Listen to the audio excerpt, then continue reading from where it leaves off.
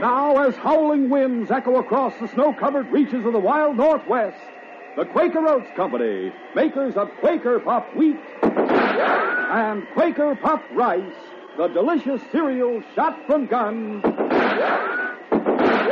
in cooperation with the Mutual Broadcasting System, present by special recording Sergeant Preston of the Yukon. It's Yukon King, swiftest and strongest lead dog of the Northwest, breaking the trail for Sergeant Preston of the Northwest Mounted Police in his relentless pursuit of lawbreakers. And King, on you, Husky! Gold discovered in the Yukon.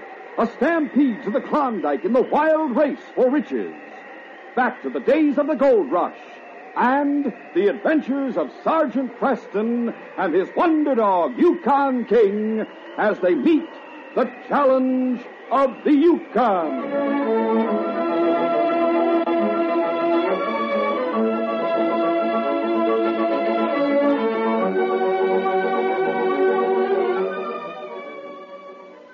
Our adventure will begin in just a moment. With summer here, pleasure driving time has arrived. There are more daylight hours, nice weather, and the fine outlook of the summer countryside. If you are on the highways or the road anywhere these summer days, be especially careful. There will be the inevitable traffic tie-ups and delays, the reckless drivers, the slow drivers, and the innumerable other incidents that can make warm weather driving so unpleasant and hazardous. Don't let your good spirits bubble over into unsafe speeds. When you're driving at high speeds, you can't stop as fast, can't control steering as well, and your eyes can't detect as clearly fast-moving hazards that seem to whiz past your car. So drive slower. You may arrive at your destination a little later, but your chances of getting there are better. When you're driving in the country, take it easy and enjoy your ride. Drive carefully and make this your best summer ever. This message is brought to you as a public service.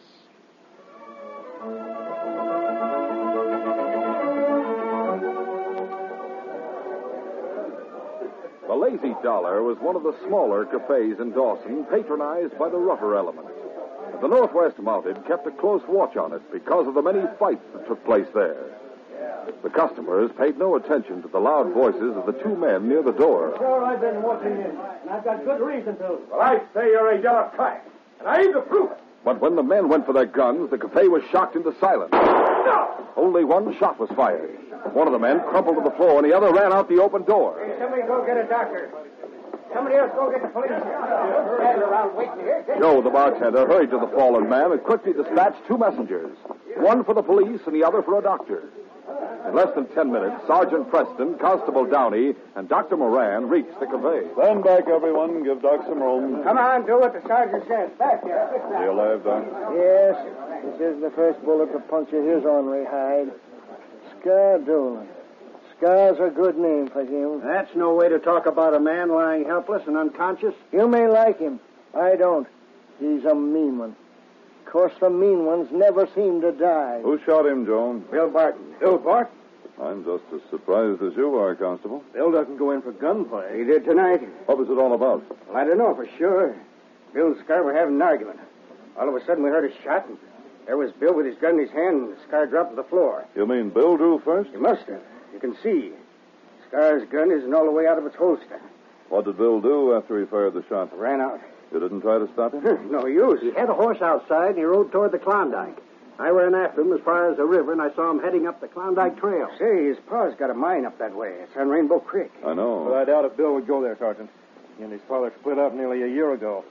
They never speak to each other. Yeah, but he was brought up on Rainbow Creek. He knows the country around there. There's his cousin, too, Ned Barton. Bill's still friendly with him. Ned works at the mine? Yeah, he and Bill were raised like brothers. You're going to charge Bill with murder, aren't you, Sergeant? Perhaps, if Scar dies. He won't. Too mean. You're sure, Doc? I'm sure. He'll be laid up for a while, but he'll live. We'd better fix up a stretch and have him taken home. Will you take charge here, Jim? Right. I'll saddle Blackie, get King, and see if I can pick up Bill's trail. Where'd he live? Palace Hotel. I'll find something that belonged to him to give King the scent. See you later, Jim. All right, Sergeant. Come on, boys. Break it up now. Let's just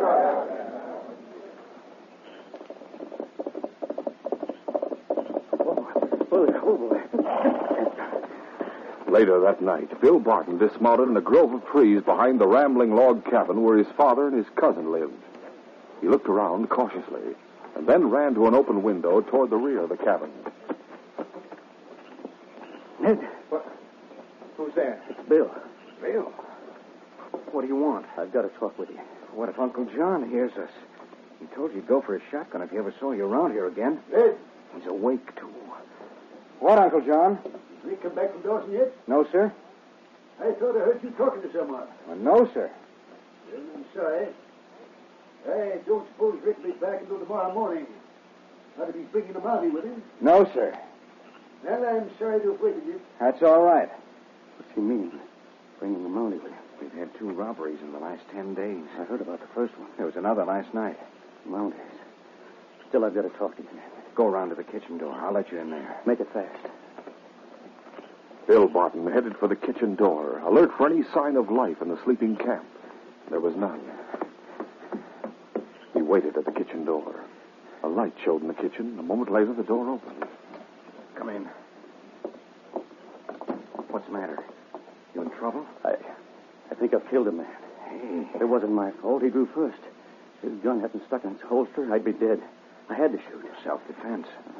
I don't know whether I can make anybody believe that. Who was it? Scar Dolan. Huh? You know him. I know who he is. A gambler. He's crooked. I think he and another tin horn called Magruder are the men who robbed Dad Sluices a week ago. What makes you think that? Because right after it happened, they started spending a lot of money. I had a good look at the dust they were pouring out. It had the same slight greenish tinge all the rainbow dust has. Uncle John seems to think it's someone connected with the mine who's responsible for the robberies. It could be. Well, what do you want me to do, Bill? I'll do anything I can. You know how grateful I am. After all, you'd never have had any trouble with your father if you hadn't taken that money from the safe to pay my gambling debts. Oh, forget it. I should have gone to Uncle John and told him. What good would that have done? Took enough to grub stake my friend Link Davis at the same time, if you remember. Left my note for the whole amount. But you also should remember. The note paid off. Dad and I are quits. Well, we get along better separated. If you were still friendly, you could stay here. I take it you want to hide out for a while. No, not here. I'm heading for the cave where we used to play when we were kids. The one behind the waterfall, ahead of the rainbow. I see. Well, what do you want me to do? Just keep me informed as to what happens. Oh, and bring me some grub now and then. I've only enough in my saddlebags for a few days. Depend on me. Hey, there's someone riding up. He's stepping out in front. It could be Rick with a Mountie. Or just a Mountie after me. My horse is in the grove. I'll get away all right. Don't worry. I'll see you later. Good luck. So you shot Scar Dolan. You'll need good luck, Bill. Ned hurried to the house, the front door, and opened it. Rick Allen, the foreman of the mine, was studying the ground in front of the cabin. What are you doing, Rick? Oh, hello, Ned. You had any visitors tonight? Why, no. I thought you might have. Where's the Mountie you were supposed to bring back with you? I didn't get to headquarters. Something came up.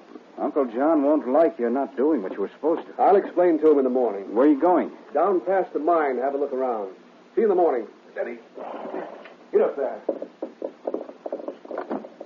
He didn't say anything about Bill, but he followed him from Dawson. That's what he was looking for out in front. Hoof prints. A sign Bill had stopped here. Well, the best thing for me is to get back to bed and keep my mouth shut. King picked up Bill Barton's trail outside of Dawson and followed it along the Klondike and up the Rainbow straight to the kitchen door of the Barton cabin in the mining camp. Oh, boy. Then he wanted to go on, but the sergeant stopped him. Hold it, King. I understand, fella. He's been here and he's gone. I want to have a talk with his father before we leave here. We better knock at the front door. Come on, Blackie. Oh, boy. Oh, easy.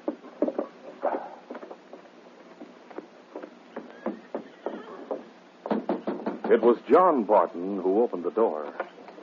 Why, Sergeant Preston and King. Hello, John. Come in, come in. Well, didn't Rick come back with you? Rick? You're Foreman Rick Allen? Yes.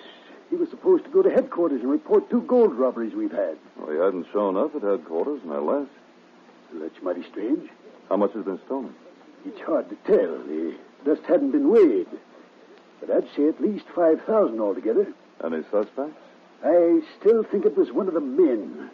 With an accomplice, perhaps, to get the dust away from here. Well, John, I'll see that the constable is sent out here to make a thorough investigation. Well, I'm working on another case at the moment, and this one concerns you, too. How's that? Has your son been here tonight? Bill? No. I don't talk about it, but I thought everyone knew. I know you've had a quarrel. As far as I'm concerned, he's no son of mine. Would you still say that if you found out he was in trouble? Eh? What sort of trouble? There was a shooting in the Lazy Dollar this evening. And he was mixed up in it, eh? So that's what he's come to. You don't think as badly of Bill as you let on. Now, Sergeant, you can't think so much of him yourself if you're here to arrest him. I didn't say I was. I talked with Ned. Ned doesn't know any more about Bill than I do. Still, I'd like to speak with him. There's no reason why you shouldn't, Sergeant. Oh, hello, Ned. Been listening? A little. Is Bill involved in a shooting? Yes. You didn't say murder. No, the man who was shot won't die. But you're looking for Bill, and if you find him, you'll take him into custody. That's correct, Ned. I can't tell you anything about him. He was here tonight. He wouldn't dare come here. King trailed him to your kitchen door. Well, he didn't come inside. Be sure of that. Ned? I can't tell you anything about Bill. Which means you won't. Well, it doesn't matter. King will find him. And you both should be happy to know that Bill hasn't killed anyone. Come on, King. Oh, I won't forget about that robbery investigation, John. Of course, Rick may bring back a constable from Dawson. He didn't. What's that? Rick got back about half an hour ago, and he was alone. Why didn't you call me? He said he'd talk to you tomorrow morning, and then he rode on up the trail. That's mighty strange. Well, I'm heading up the trail myself. I may run into him. Good night. Good night. Good night, Sergeant. Ready, Blackie. Go on, King. Follow the scent. Come on, Blackie. The scent King followed led him along a wooded ridge behind the mining camp, but eventually back to the trail that ran along the banks of the Rainbow. This continued on to the source of the stream, a spring that gushed from a cliff wall and fell 100 feet to the creek bed. King led the sergeant straight to the waterfall. Oh, Blackie. Oh, boy. The dog stood motionless, looking through the spray and growling low in his throat. The sergeant could see there was an opening in the rock wall behind the waterfall. A cave. All right, King. Steady. Let's see what's inside. King, still growling, stayed close to his master's side as the sergeant ducked through the spray and entered the cave. Ahead, there was a faint, ruddy glow. The remains of a campfire, King. And a few seconds later, they saw a man lying close to the glowing embers, a patch of red showing on his shirt. Shot. But this isn't Bill Barton, it's Rick Allen. He isn't dead, though, and the wound's high in the chest. There's a chance of saving his life.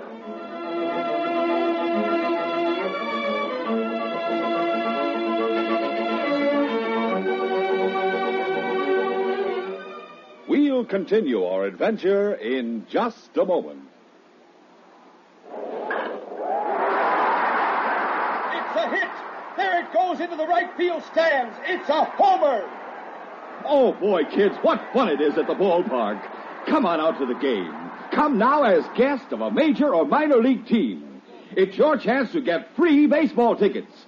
If you are 12 years or younger, you can see a major or minor league baseball game free with a paying adult like Mom or Dad. Bring the whole family and make a big day of it. This very day, or first thing tomorrow morning, you can get a free baseball ticket. No mailing, no waiting. It's right inside a package of Quaker puffed wheat or Quaker puffed rice or Muffet shredded wheat. Or buy Quaker Pack-O-10 and get 2 free baseball tickets. Names of teams and dates are on every ticket. Hurry to get your free baseball ticket in the special package of Quaker puffed wheat or rice, Muffet shredded wheat, or Quaker Pack-O-10.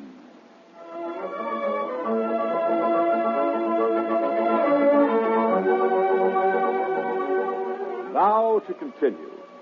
The sergeant worked fast, bandaging the wounded man, wrapping him in blankets, and building up the fire from a small pile of firewood in the cave. But a full hour had passed before Rick opened his eyes. Well, Sergeant Preston. Yes, Rick. Who shot you? Well, I'm not sure. Was it Bill Barton? It couldn't have been. He was gone when I got here. There's a note in my boot top. Read it. All right. Ned, thought of a better place over the hills and far away. We'll keep in touch. Bill. Found a note stuck up on a rock ledge. Bill was gone. Well, if he didn't shoot you, who did? I think it was Magruder. Magruder? The gambler? Yeah, listen, Sergeant. We've had a couple of robberies. I know. I think Magruder and Scar Dolan had something to do with them. Why, Rick? I just caught sight of them hanging around the camp. Tonight I was in Dawson. I'd left my horse at the livery stable. I was on my way to your headquarters to report the robberies. I was passing the Lazy Dollar when Bill shot Scar? Yeah, I saw him riding away. Stuck around long enough to find out Scar wouldn't die. Then took off after Bill. What for? Tell him he wasn't a murderer. Persuade him to give himself up. Remembered his talking about this place here. Figured he might come here when he wasn't at our camp. You followed Bill, and Magruder followed you. I think Magruder was after me. Oh? I think he wanted to kill Bill. Thought I was Bill when he shot. Wanted to finish the job Scar messed up. Well, why should they want to kill Bill? The robberies. Maybe he has proof they stole the gold. You sure it was Magruder who shot you? No, it was a big man, though. Bigger than Bill. Magruder is big. We can't arrest him on that evidence. Find Bill. Over the hills and far away. He must know why Scar and Magruder are after him. Find him. Rick, I must stay here with you until you're stronger. Tomorrow I'll get a wagon from the mine and take you into Dawson, the hospital. The bullet in your chest must be removed. After that, I'll start looking for Bill again. All right, Sergeant. You know your business. It was late the following afternoon before Rick was delivered safely to the hospital in Dawson. But on the way into town, the sergeant questioned Ned Barton about the note Bill had left for him. I have no idea what the note means, Sergeant. His life may be in real danger, Ned. Well, I hope you can find him, but over the hills and far away, it probably means that he's left the Yukon. It's possible, yes. Get up there.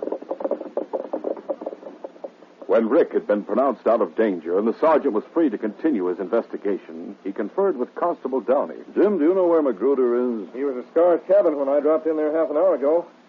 Want me to keep an eye on him? Every minute. Don't let anything else interfere with it. We want a complete record of every place he goes and everyone he talks to. Right. What are these papers? They belong to Bill Barton. Huh? I picked them up in his room at the palace. Anything important? Letters and receipts. There's a deed to a claim on Lost River. This. Yes. He owns it in partnership with someone with the name of Link Davis. Where is Lost River? Over the hills. A long way. And far away. What? Over the hills and far away. That was the phrase in Bill's note. If this Link Davis is a good friend... His best friend, Sergeant. There's a letter here from him. Bill grub-staked it. Here it is. The claims turned out to be a rich one, and Davis wants Bill to come up there and help him work it. It says here, I built a large cabin up on the ridge above the river. That's where I'm going, Jim. Sounds like a good idea. I'll show you how to get there on the map. You ought to be able to make it by tomorrow night. No, until I get back. I know, Magruder. I'll stick to him like the paper on the wall. All right. Let's have a look at the map.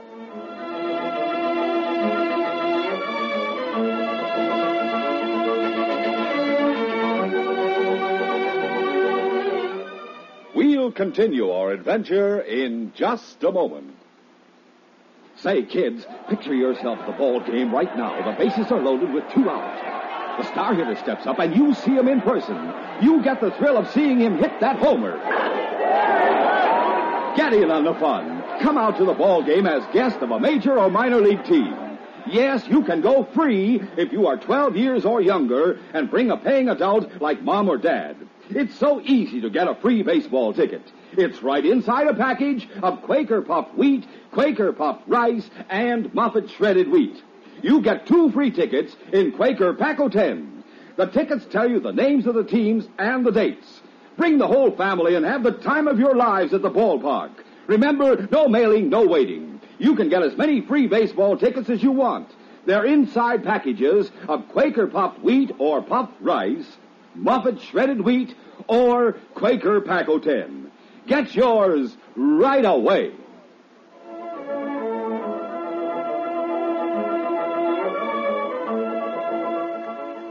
Now to continue. It was a long, hard trip to Lost River through country that was practically wilderness. It was long after dark the following night when the sergeant reached Link Davis's cabin. Oh, Bucky. Oh, boy. Steady. Easy does it, King. The sergeant looked in the window of the cabin. That was a good hunch, King. He's here.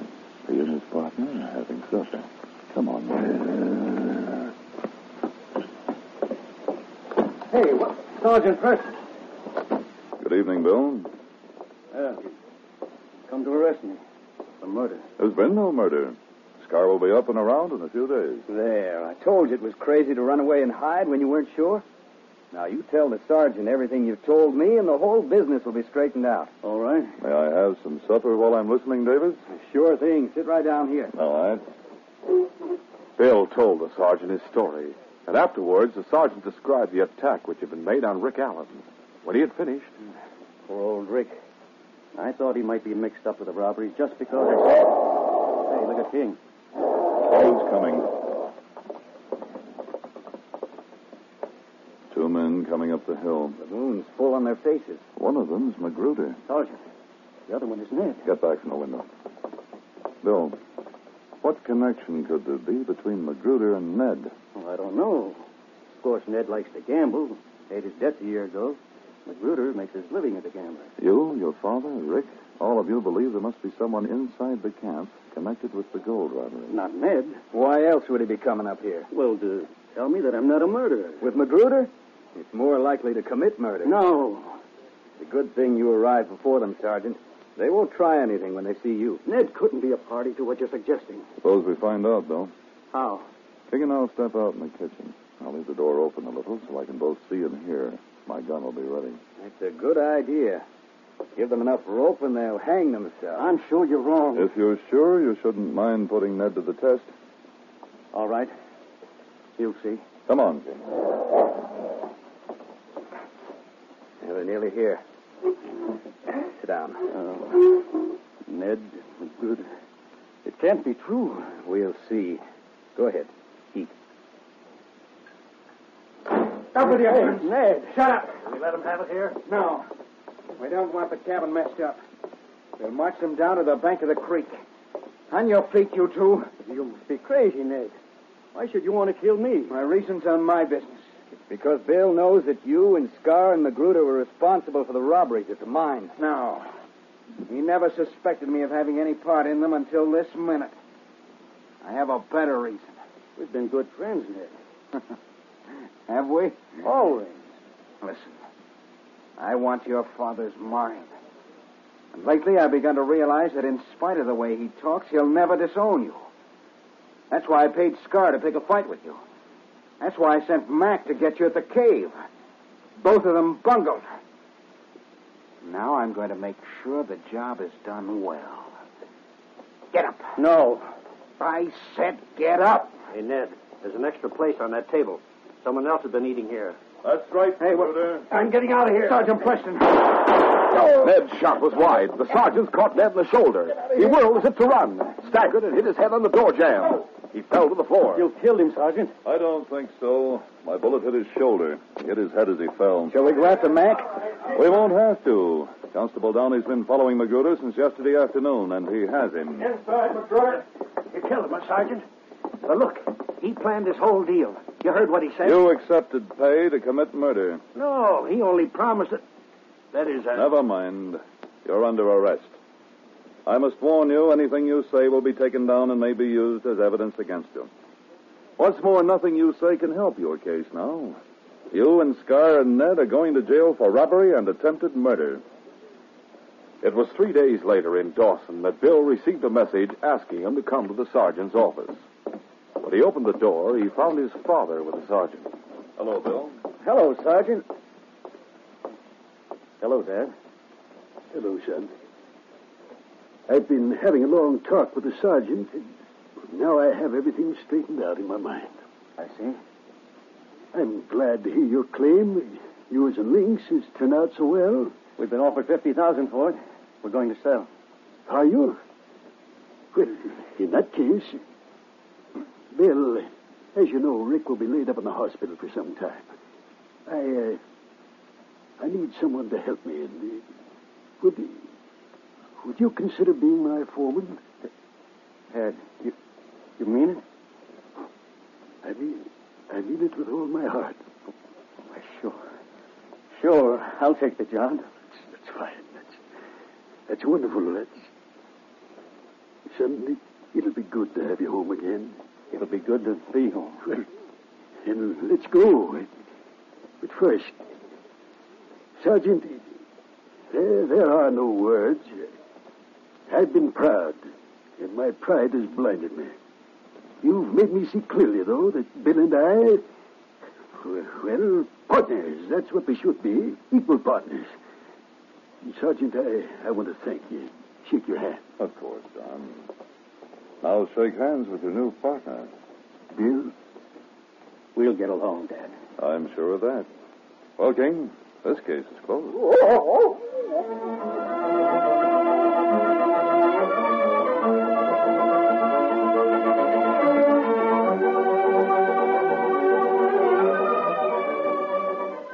Sergeant Preston will return in just a moment with a word about our next exciting adventure. Here's a Mutual note for you. Mutual is a network that has programs you can enjoy throughout the week. If you like question and answer fun, then you'll find there are all sorts of quiz programs you can listen to on Mutual. You can try and outguess the contestants and see if you know the right answer before they do. Even if you don't know, it's loads of fun listening to others.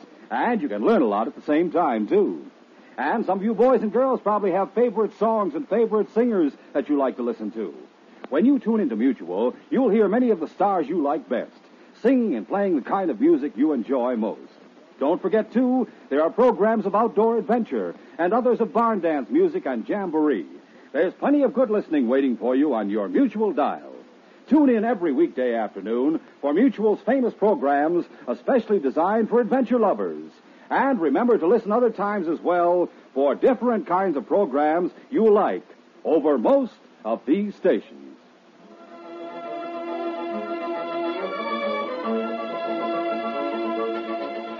When a young friend disappeared, Sergeant Preston set out with Yukon King and the constable to find him. The trail led to a prospector's cabin a few miles from town. Look, on the floor, the old prospector. He's been murdered. Now we must find Fred Olson. The circumstances indicated that Preston's friend was a murderer. What will happen when Sergeant Preston and King find Fred Olson and face guns in the hands of desperate men who are with him? Be sure to hear this next exciting adventure.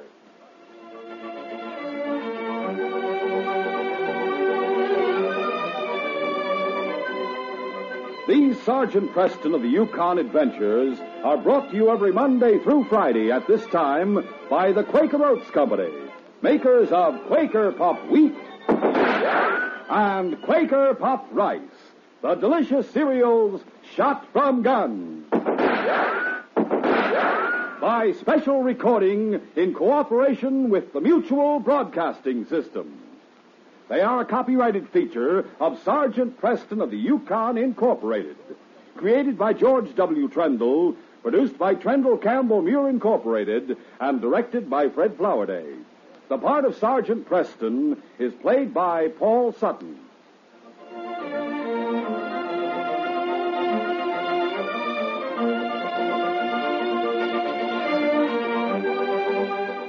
This is J. Michael wishing you goodbye, good luck, and good health from Quaker Puff Wheat and Quaker Puff Rice. So long. This is Mutual, Radio Network for all America.